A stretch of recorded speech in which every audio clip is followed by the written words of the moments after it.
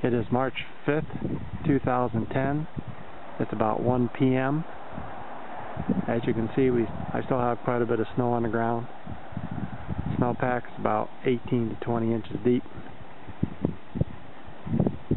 Be glad when this is gone.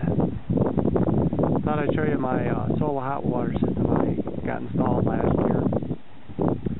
In the back I have two silicon solar 25s. And up front here I have a Gear Solar 24 tube unit. They are all hooked in series, and they've worked very well. I am pleased that I mounted them on the ground, in that if I need to do any work on them, which I haven't so far, but if I do, they're really accessible. And I can come out here and brush the snow off, and they work all winter. If they were up on my roof, up there, they'd be buried under snow and wouldn't be doing too much. So these really help supply hot water, both for heating and domestic use.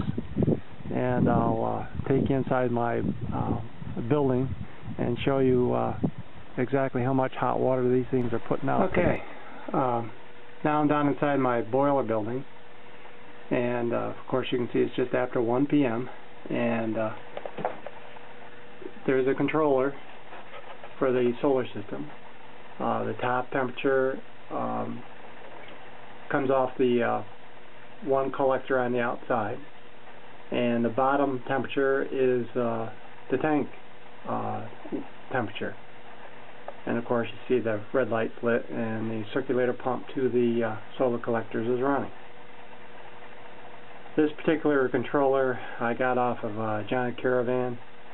I had a really fancy one just after I installed the system, and I took a lightning strike and it promptly fried it.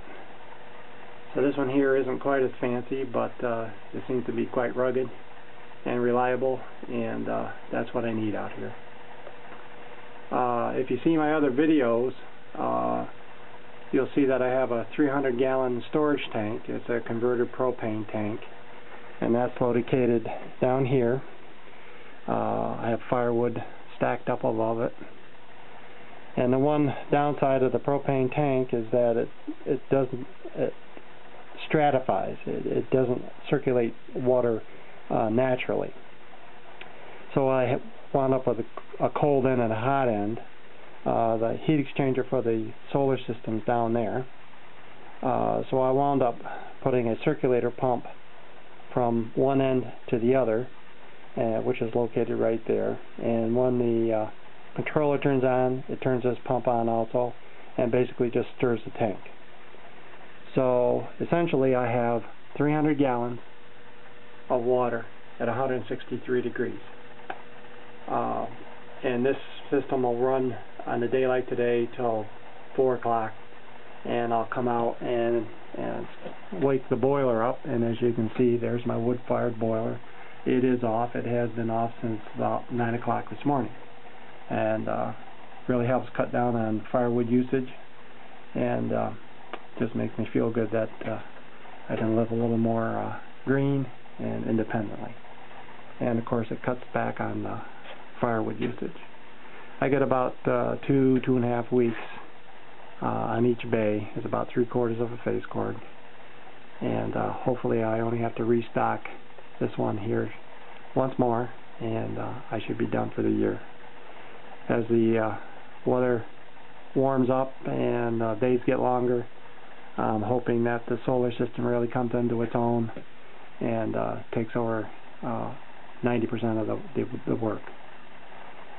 It won't be long before I have to add a heat dump, because I just make way too much hot water, and there's a heat dump valve up there. As you can see, it's dead-ended right now, and it'll head outside. I plan on installing about 24 feet of radiator pipe, and I'm hoping that will be enough to dump the heat. So that's it. That's what I've been doing the past year, and I hope all is well with you. Have fun. Bye.